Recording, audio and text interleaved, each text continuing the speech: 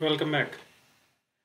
Today we are going to see a reusable object named OleDb Excel Writer. So few of our users had asked for how to write collection into a spreadsheet, Excel spreadsheet with the help of OleDb. So for that we have created a reusable object with the help of C# and OleDB. So basically user need to provide a collection along with the destination Excel path. So these are the two parameters the current object will take as input parameters, and it will get stored.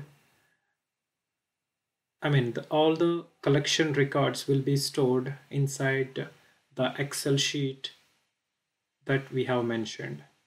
Here always it will try to override the Excel. If it is already exist, basically it will delete the old file and it will try to create a new file if the file is already exist. So keep this in mind if you wanted to use this object. Yeah, you should know where to store the destination Excel. So if we jump back to the global code, so I have added maximum of the code inside our global code.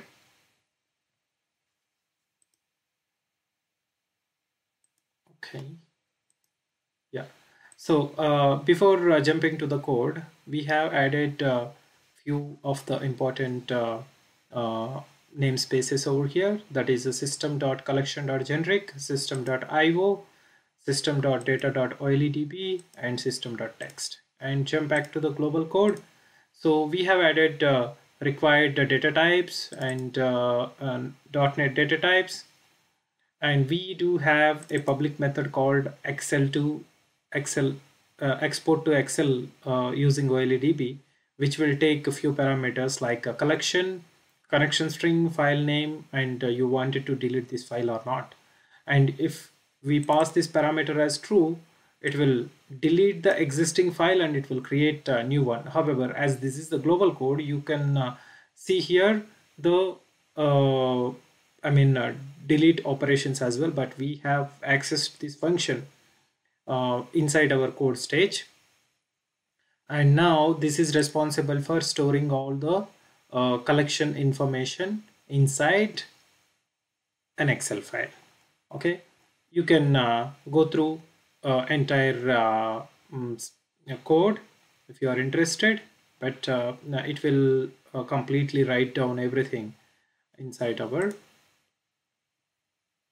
spreadsheet that we have mentioned. And we will jump back to the collection to Excel. We do have two input parameters, input collection and destination Excel path, and I have added a result message output parameter just for logging purpose. And if we jump back to the code stage, we do have two input parameters and one output parameter.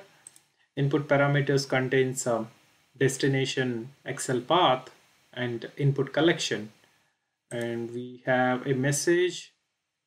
We do have code along with a few validation messages. If the destination Excel path is empty, just throw an error message. If Excel path was provided and the collection doesn't contain anything, simply throw an error message that is no, cannot process empty collection. If everything is okay, just execute OleDb by passing the input collection. This is the connection string that we have. This is the destination Excel path, and I have clearly mentioned try to override the file each and every time that you try to execute this code. So that's it. It's here particularly in the code stage it is very simple, but maximum of the code has been added inside our global code. And now let's try to execute. Okay, I just wanted to check whether the validations are working as expected or not. So I'll try to execute it right now. See, we have a message called destination Excel path is required. Okay, good. It is working. Now I will add destination Excel path. I wanted to store my Excel D drive databases demo XLSX. Okay, I'll add the destination Excel file, and the Excel file was not there. Right now the folder is empty. D drive database folder is empty. Now refresh, execute. Perfect. It just threw another error stating that cannot process empty collection because the collection was empty. And here our intention is to write the collection into destination Excel. And if you try to see it here, nothing was created because the function is never got executed, because we need minimum one row inside our collection. If the collection is empty, there is no point of executing the code. Let's add some records here. Just I'm trying to give some random columns. I'll give number. I have added ID, name as text, and I have age, again number, and I'll add some I'll initialize it. Number 1, James, and I'll give another record.